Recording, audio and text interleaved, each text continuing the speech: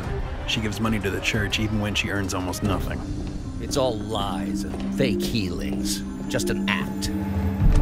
Do you understand the danger this man represents? We can't allow this man to act with impunity.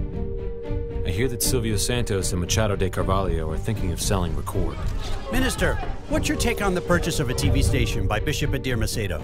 If I were you, I'd cancel this contract. With all the confusion and your church being under investigation, it might seem like a provocation. You're messing with very powerful people, Edir. I'm scared. Please try to find something out for me, okay?